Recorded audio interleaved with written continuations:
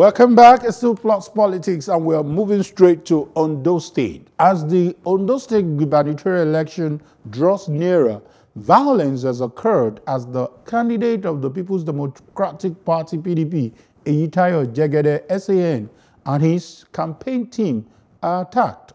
The PDP has now accused the APC of masterminding the attacks. It claimed that 3 vehicles were destroyed as 5 people were severely injured during what looked like an assassination attempt. Joining us to discuss this is still Evans Ofeli. Thank you once again for staying back. And we are being joined by the Publicity Secretary of APC in Ondo State, Alex Kalejaye. Good evening, Alex Kalejaye. Good evening. Yeah, let me start with you, since you're in Ondo State, and probably hear your own side of the story.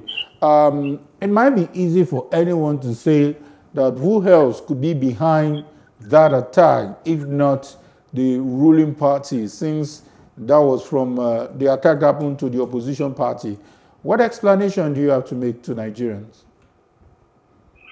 Well, thank you. We are not unaware that if we are to have campaigns or rallies, the same local government same day, they are bound to be skirmishes. Therefore, yesterday, the 16th of September 2020, PDP had no reason to be in a couple where we had planned our rally long before yesterday. To us, they were there to foment trouble. We were taken aback when we were informed that the PDP supporters had blocked the road. Well, we'll leave the rest of the security agencies to establish what actually transpired yesterday. And the same day, 2 of our members in the heart of Akure were attacked by PDP members. It is on record that we do not support nor identify with anything capable of causing pain on the good people of Ondo State. The cross of our policies is to ensure a peaceful and rank-free governorship election. We will continue as much as possible to ignore unprovoked attacks and speak the language of peace. Okay. We have also appealed to leaders of PDP to talk to their members, to talk to their supporters. The best way to garner the vote of the people. We'll talk about the solution. Alex, if you can hear me, we'll talk about the solution later on. But let's also review the issue critically. Let me quickly play you the video. It's unfortunate that you're on a phone call, but maybe you will get the sound, and if you have seen the video before. But let our viewers have the benefit of taking a look at the video clip. Let's quickly take a look. Shooting at our people. We have come to see the Commissioner of Police. We have seen the evidence. Over 20 vehicles were destroyed. Windscreen, windshield. Thank God we were not in the vehicle because we were right inside the Nova's Palace. And they shot at it. And we have evidence here. And it will get to a point that we call on our people to defend themselves. We do not want any blood to be shed. But we call on our people in the morning, in the afternoon, in the evening.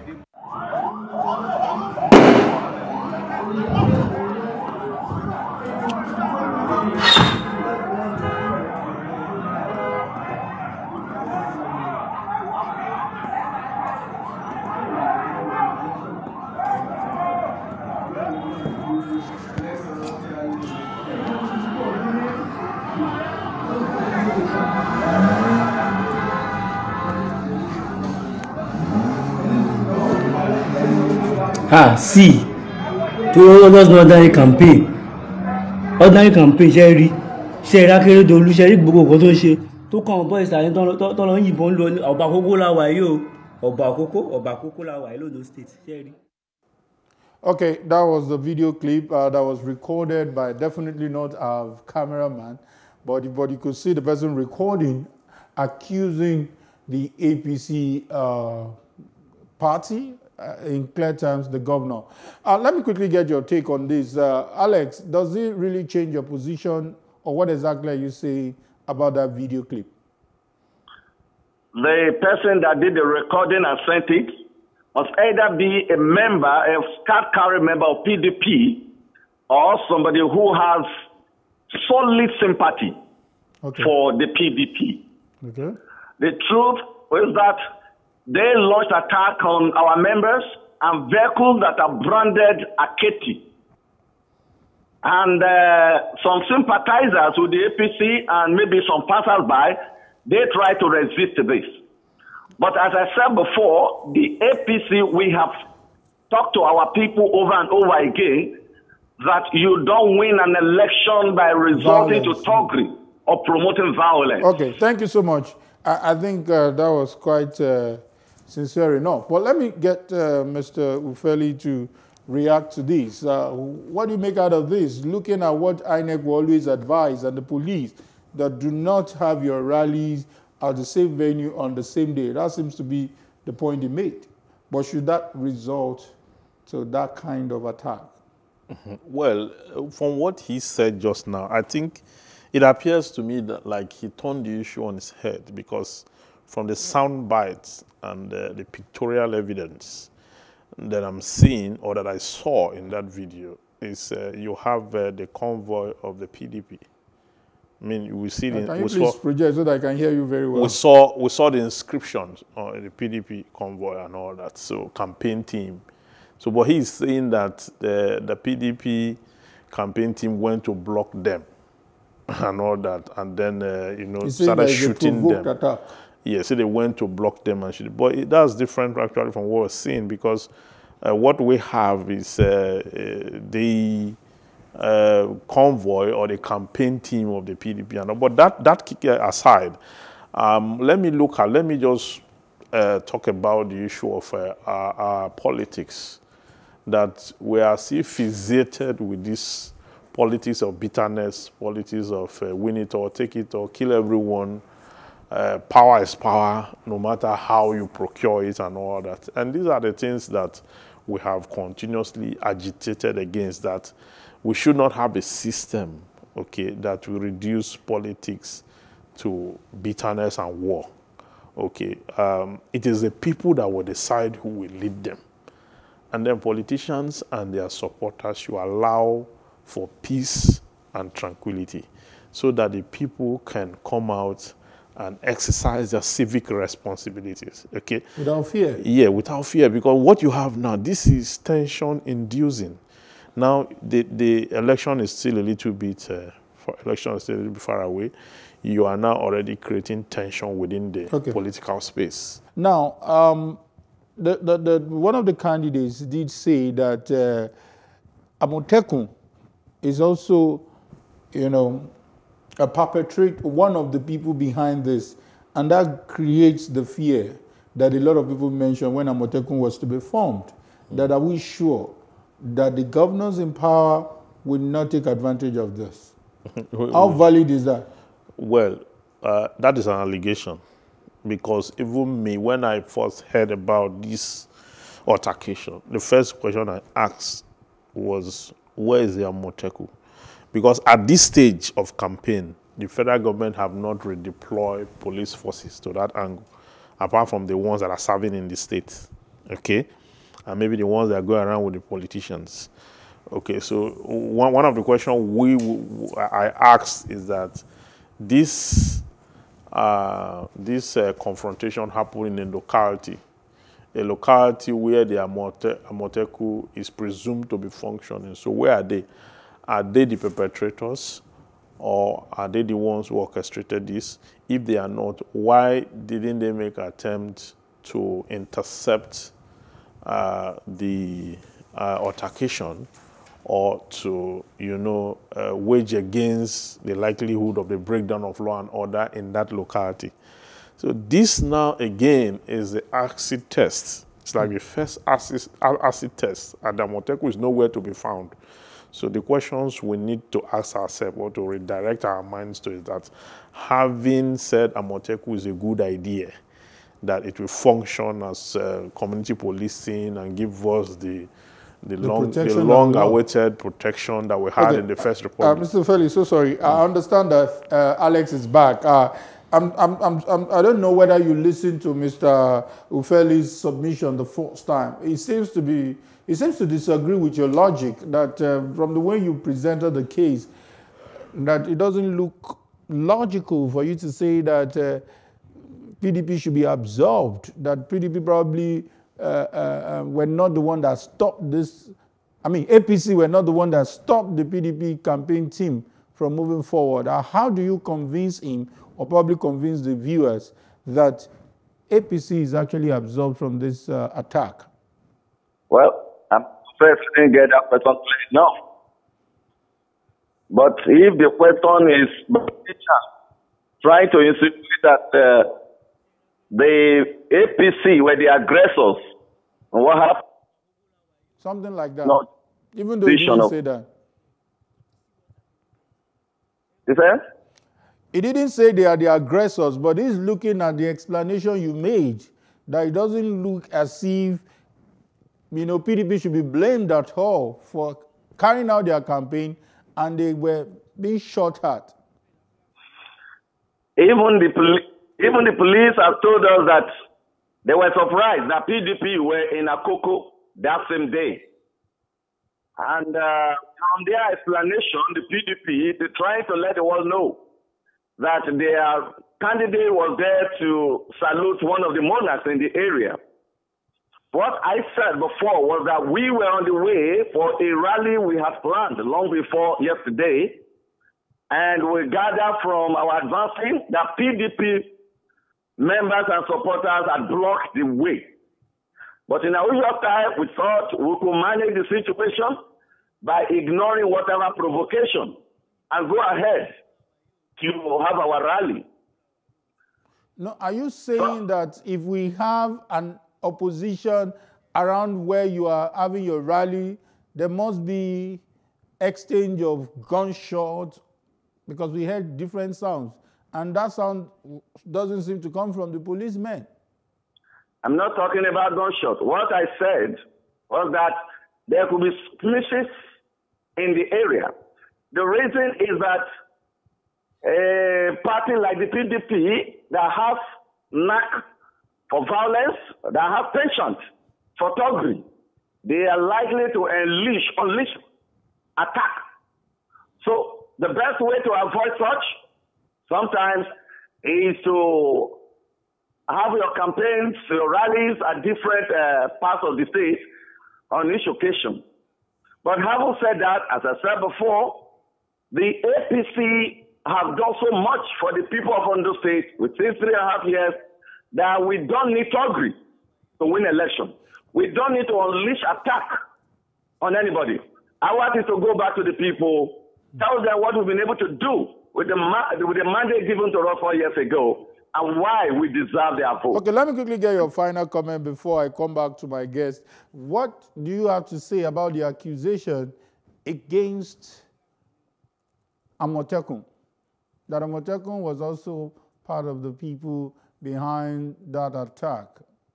You know, that if that is true, that confirms the fear of many that the political office holders might use Amotekun to their advantage. Again, that's a very unfortunate position. We know the efforts we put in to have Amotekun in place. Amotekun is designed to serve the state, not a political party, not a political individual. So, if some people are trying to drag in Amotekun to score some points, it's very unfortunate.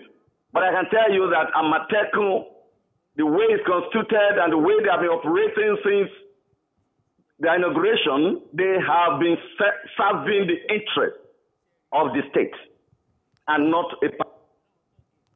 Thank you so much, Alex Kalejai. But before you go, let's listen to Mr. Ufeli on what is the way out. If that is the situation, even to go cover the election as journalists, you might need some kind of bulletproof. What do you think? Well, it boils down to the fact that we have not really evolved politically. In some areas, like in the use of technology and all that, we're evolving. But politically, we are retrogressing. Because even if you look at the whole structure, the Electoral Act itself prohibits this kind of attitude. Outing and all that.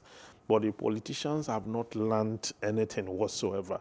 Now, this is not the election day. Why they were shooting sporadically, they were doing that at the front of a filling station.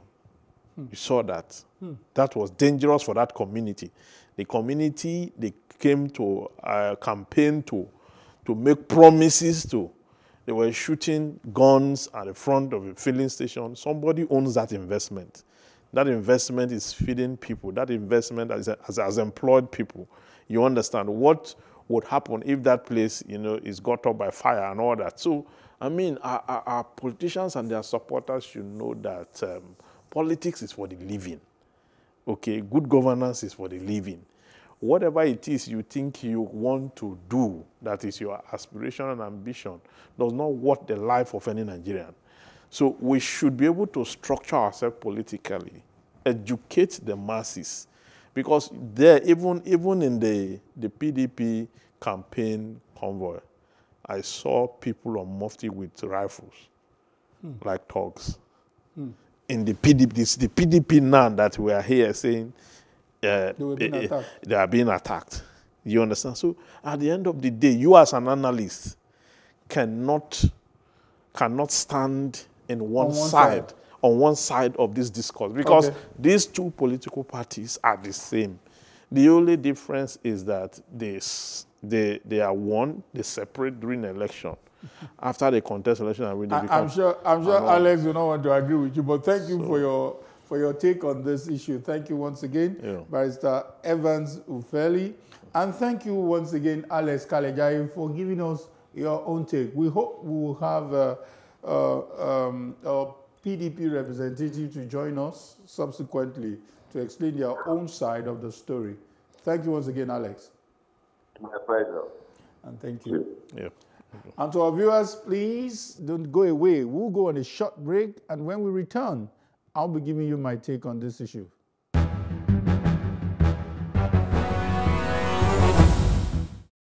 Here is my take.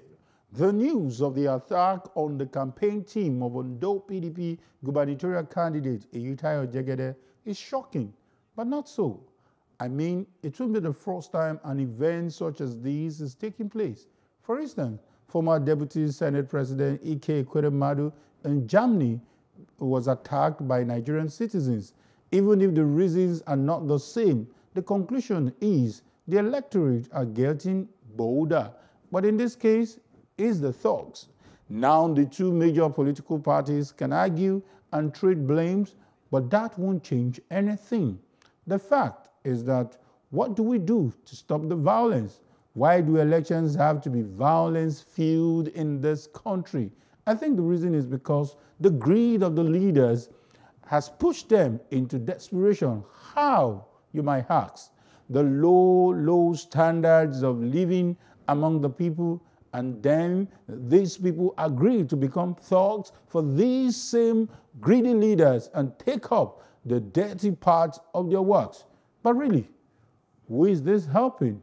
Because as I see it, no one, because it's definitely not helping the people. And in the long run, it is to the detriment of the leaders, because one day, these thugs will discover the truth and that they have been used and dumped, and will embark on a journey of vengeance on the leaders and their offsprings. Solutions: let's desist from violence, their youth and young people across the country. Remember who you are, the sons and daughters of great Nigeria, and live out that greatness in dignity. Even the Holy Bible says, do not let anyone despise your youth. Don't give politicians and power-hungry individuals that chance. Elections should be a time citizens look forward to, because it gives them a chance to choose their leaders, not because they will make little money from the candidates. It also shouldn't be a time where everyone is scared to leave their houses because political parties are fighting fire for fire, as we say in our local parlance. I hope that my take will get us thinking and put us really our thinking cap. That's how far we can go today on Plus Politics. Plus Politics returns tomorrow, where we'll give you a bumper edition. I remain yours truly, Kayode Ladende, saying bye for now.